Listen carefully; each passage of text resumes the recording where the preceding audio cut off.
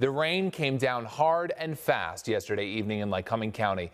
About 4 inches of rain fell in about 2 hours, flooding streets, stranding cars, and more. Newswatch 16's Rennie Workman was in Williamsport today. She joins us now with more. Rennie. Well, John, the flash flooding caused quite a mess in parts of Williamsport. Today, people got a look at all the damage and started the long process of cleaning up.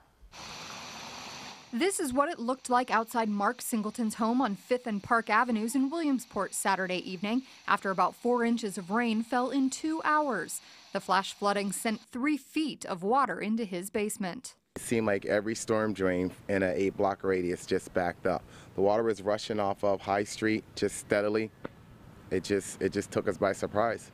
With gym equipment and other belongings ruined, Singleton says it'll take a while to clean it all up. Tomorrow I need to go down there and try to bleach water, disinfect the whole basement, and then I need to wipe down everything. So it's going to be about a 4-day process. Over on 4th Avenue and High Street, city crews were clearing storm drains after the torrential rain inundated many in the area, turning streets like High Street into a lake. A block away, neighbors got to work themselves, clearing what Mother Nature left behind. You could see where the water had eddied and swirled and where it had been flowing quickly. It's pretty impressive to see. I don't think I could pick up asphalt with tools, and apparently a good strong rainfall can pick it up and carry it a pretty good distance. At nearby St. Paul Calvary United Methodist Church on Memorial Avenue, the rainfall left water in the basement and members trying to get rid of the mess in the parking lot. I'm going to volunteer and help out wherever I can, to clean up, because it could happen anytime. It's nothing you can do, it's nature. Nature caused quite a mess on Belmont Avenue after water wreaked havoc. Just pouring down this road, pouring down the back of our house, and I got a little nervous at that point.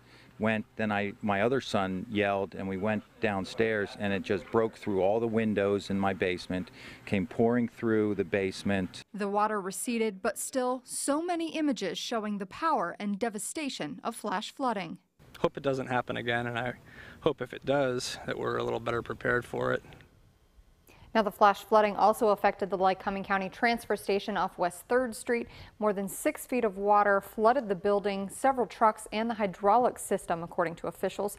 It will be closed on Monday, but garbage pickup will go on as usual. John? What a mess and what a surprise for the people there. All right, Rennie, thank you.